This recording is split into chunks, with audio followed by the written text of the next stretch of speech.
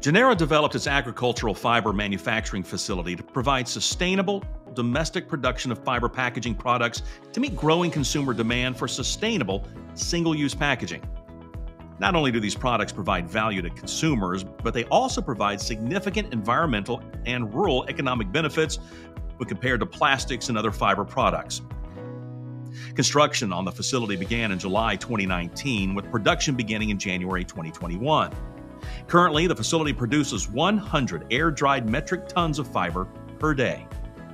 Genera's background is rooted in agricultural biomass with years of experience in producing feedstocks for downstream products.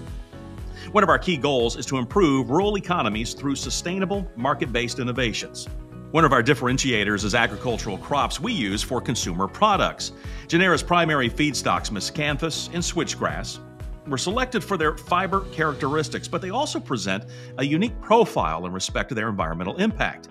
These grasses are perennial, meaning they are planted once and will regrow year after year. In fact, our feedstocks are known to be productive more than 20 years after planting. These annually regenerative grasses have high yields per acre, need very low fertilization, and require virtually no chemical use.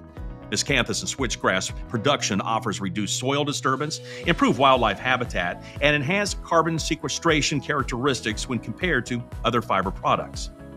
Genera works with local and regional farmers and landowners to produce its feedstocks using sustainable farming practices. These crops can integrate into farmers' existing operations to allow them to earn more revenue on low productivity soils without displacing any of their current food production acres. Genera's long-term contracting strategy provides a consistent, stable income that allows farmers to plan for the future.